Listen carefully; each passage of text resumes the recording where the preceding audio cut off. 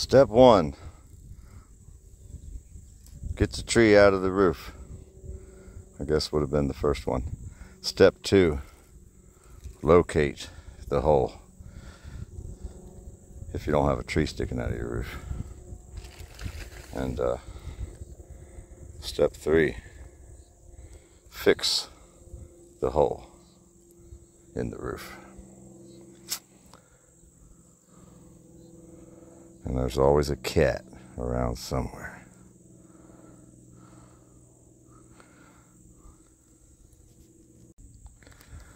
Now the first thing I always do, find you a razor knife, cut out the shingles, and get to the exposed wood.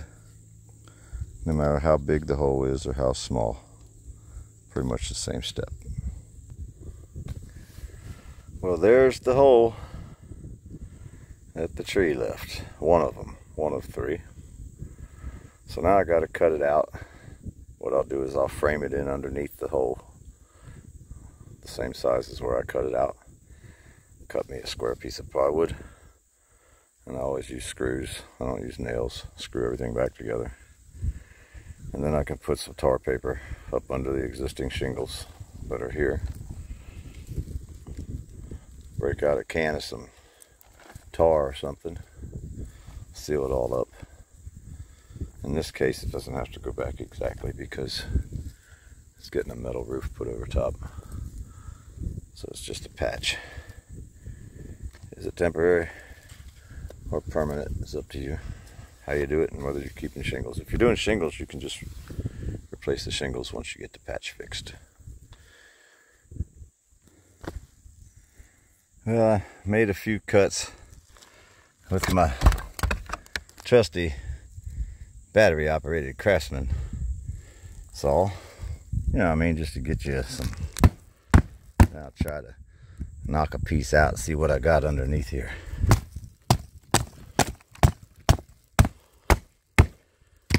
Let's see what we're dealing with.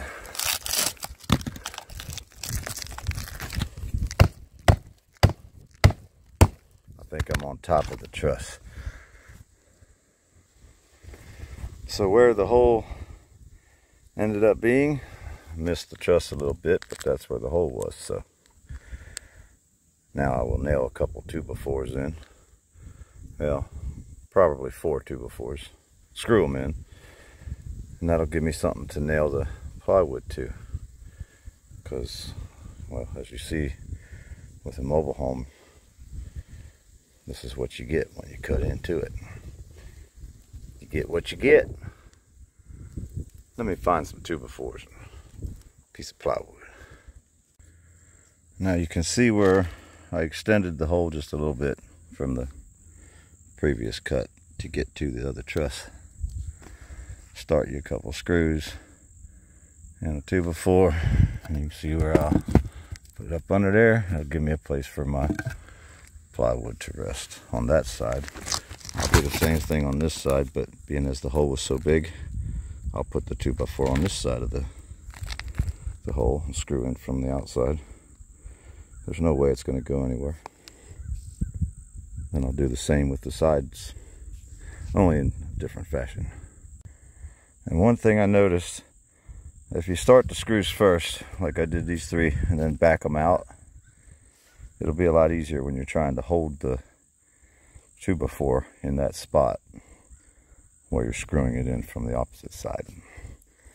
I don't know if we all know how to do that, but I almost forgot to do it. I was going to try to screw it in there without doing that, and I was like, wait a minute, what are you doing? Back up, hold up, put the screws in, back them out, then put the 2x4 up under there, and it won't push the 2x4 away from it. So, you know, duh, just another quick thought.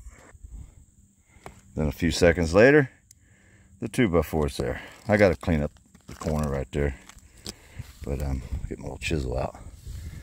2 more 2x4s. So now I can take a measurement, and I'll just toenail them in up under there. And you can also turn them sideways instead of straight up and down, which will help you with the width to be able to get the plywood to sit on and give it more sturdiness. I turn these straight up and down, but these I'll turn sideways.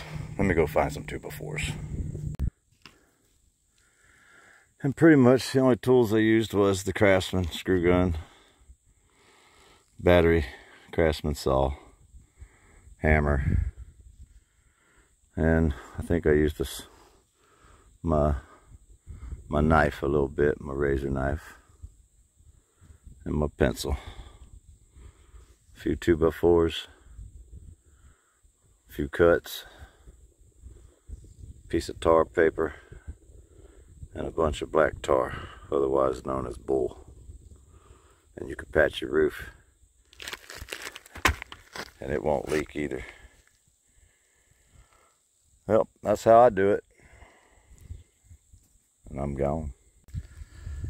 Okay, I framed it in the best I could.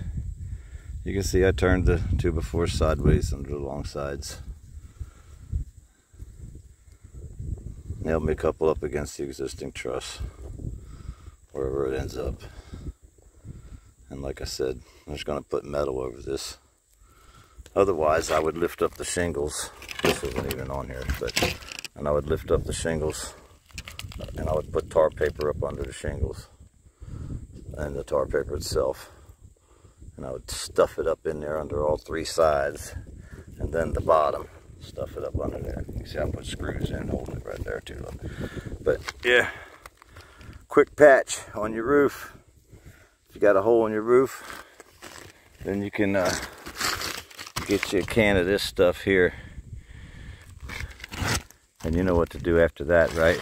Put your old clothes on, because you're going to get that stuff all over you. And you will have a quick patch for your roof. And it'll work.